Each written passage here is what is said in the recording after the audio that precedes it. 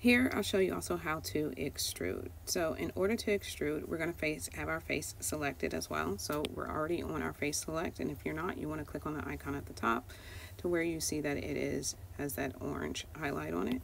I'm going to go ahead and select this particular face right here. And if you aren't able to select it, not only do you need to have faces selected, but over here on the other left-hand side, far panel, you want to make sure that you have your select tool selected, which is the little hand, looks like it's pressing down on something. Then you want to select your face that you want to extrude. The extrude is right above the inset, and this is what the icon will look like.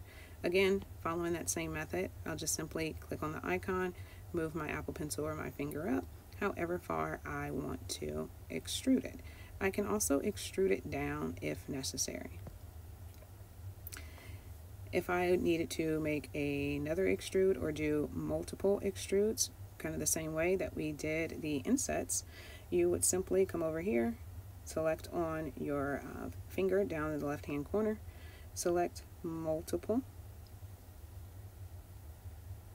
and rotate your camera a little bit to ensure that you can get these in here. I will go around, and I don't want that selected, so I'll come, select my hand again,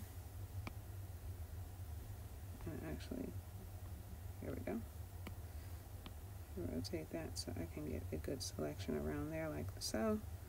And then if I wanted to extrude those up as such.